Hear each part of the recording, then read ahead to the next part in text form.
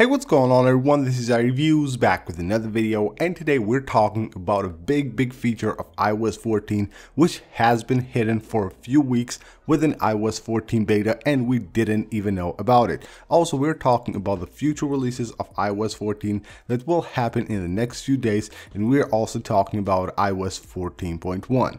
If you have seen WWDC 2020, probably have seen a feature on iOS 14 that will allow you to choose third-party apps as default apps for browsing, mailing, and all that stuff. But did you know that that feature is actually here? We didn't know until now. Now, a lot of people are reporting that this happened with iOS 14 Beta 8, but it's not the case. This has been here for weeks, but the apps haven't been updated to support this feature. So here's what I'm talking about. You go to your settings and you go ahead and find the settings of Google Chrome. So if you have Google Chrome on your device, you can go ahead and just go to the settings of Chrome, and right here you will find default browser app. You will have Safari set as the default, and you can set Chrome to be your default browser on iOS 14 from here. Now this came with the latest update of the Google Chrome, which was released yesterday, I believe, and then you will be able to use Chrome as your default browser. So you can see right here, if I just go to Twitter,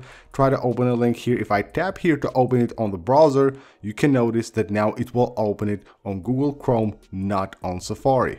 And here I have my iPad just to show you that this feature hasn't been added to beta 8, but it has been here for a few weeks. Now I don't know exactly in which beta they did add this feature, but if I go here and go to about, you can see that the build number right here indicates that this is beta 6 of iOS, or of course iPadOS 14. And if we go here to the Google Chrome settings, let's just find them. You can see right now I can go ahead and choose the default browser, Google Chrome, change from Safari to Google Chrome as easy as that. So this big feature of iOS 14 has been hidden here for a few weeks, and now that the Google Chrome app has been updated to work with this feature, you can go ahead and choose it as the default browser on your iOS device.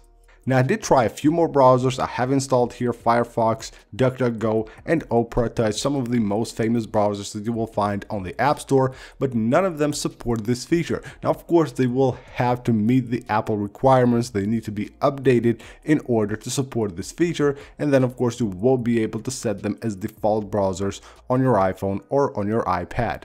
Now let's do a quick roundup of beta 8, which is also the last beta of iOS 14 before the GM gets released, and we will talk about that in a second, the exact time when you can expect it to be released. So there are a few new changes here. If you go to the Watch app, you will notice here now it says App View. It used to be right here like App List or something like that. Now you will have App View, and you have a new icon right there, and you will have a new icon for Siri as well. There's also a smaller change here on the widgets. When you go to set the news widget, you will notice that we have a rearrangement here now. First here used to be the topics, and now you will see the topics are second, and you will have the today's widgets first on the widgets of the news app. Now overall, iOS 14 Beta 8 has been great. It's a really good update, and it just goes to show that iOS 14 is very ready to be released to the public, which of course will happen very soon. Now performance and battery life is good. Of course they are not the best ever. Performance is really good. Battery life can be a bit better, but of course with the new updates of iOS 14 we will see that get improved a lot. But it's really great, and it's ready to be released, which will happen really soon. Now I have seen on Reddit a few bugs that people have reported, but they're just like minor bugs that will happen based on different devices, and not like something huge that will have a big impact on performance or battery life on your device if you install iOS 14 right now. Now, as you probably have heard, Apple is holding an event this upcoming week on September 15th. And that day, Apple is also releasing the GM version of iOS 14. Basically, that's the final version that also gets released to the public, but it will be released to devs a few days earlier. That will happen on September 15th.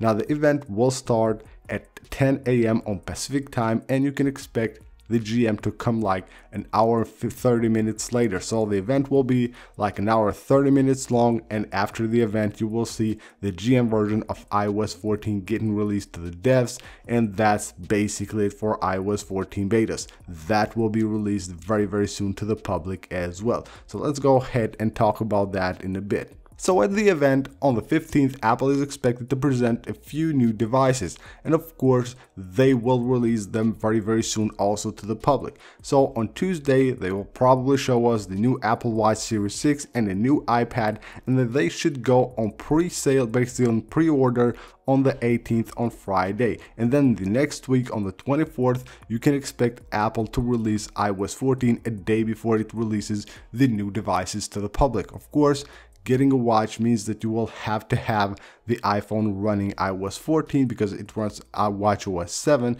and it needs iOS 14 in order to pair with your iPhone. So you can expect iOS 14 to come to your device at September 24th, probably somewhere around 10 a.m. Pacific time. So if you're someone that has been waiting for quite some time to install iOS 14 and didn't even try the betas, then it will be out very soon. What you should do is go ahead and do a backup of your device just in case something happens. Of course, this should be a very smooth update, but just do a backup of your device first and then go ahead and install iOS 14.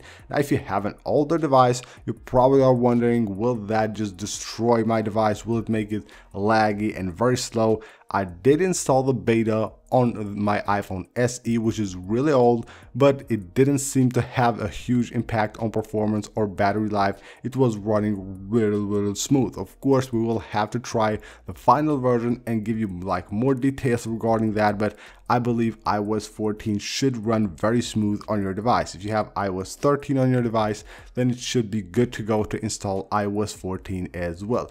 So should you install it? Of course you should. It has great performance, great battery life, as well as of course the all great features that we have been waiting for some time, and they're really awesome, and of course most of them are very useful as well. And last but not least, let's talk about iOS 14.1 Beta 1, which should also come very soon. Now, the new devices that Apple is releasing don't include the iPhones. The iPhones will be released on October, and some of them might be released even in November.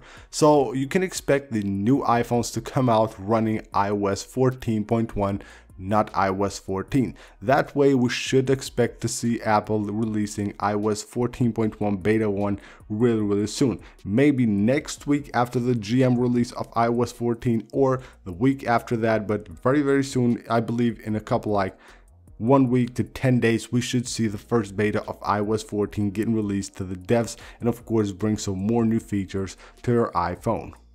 So that's basically it for this video, guys. Thank you for watching. This is everything you need to know about the new big feature of iOS 14, which has been hidden for some time on our iPhones, and we didn't know that Apple has actually released that feature. A lot of us have been expected to see that feature come to our iPhones, maybe with 14.1 or even 14.2, but Apple has already released it. It's just a matter of apps getting updated to support that feature. So that's basically it. This is everything you need to know regarding iOS 14, which should come out really soon. Thank you guys for watching. Don't forget to subscribe for more videos, and I will see you on the next one.